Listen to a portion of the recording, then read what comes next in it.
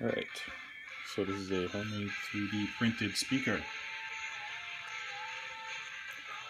Slide that magnet in, Bree, so that into the field of view. So this is the magnet, that's the magnet. There's two of those from a hobby store. One of those powerful magnets.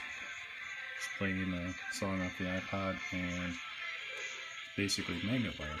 Except it's really messy right now. Yeah, see, it's all falling apart. See, messy. I had it taped in there, but it fell apart. But need to super glue it. See, the tape was on there.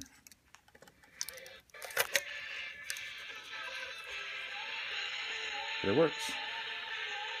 So the diaphragm is, you can see the diaphragm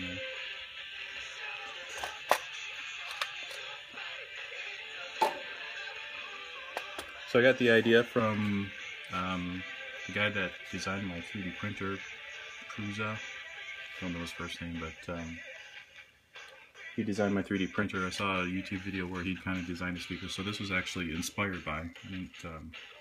I could call it a copy, but I don't know what his design was. The magnet wire just got from Radio Shack.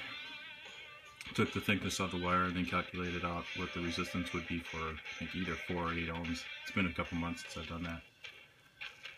And I know ohms is, or its resistance is not the same as impedance, especially when it comes to speaker, but it got me close, and it's actually working pretty well. We kind of need to make a little amplifier now, and maybe 2 speakers, do stereo.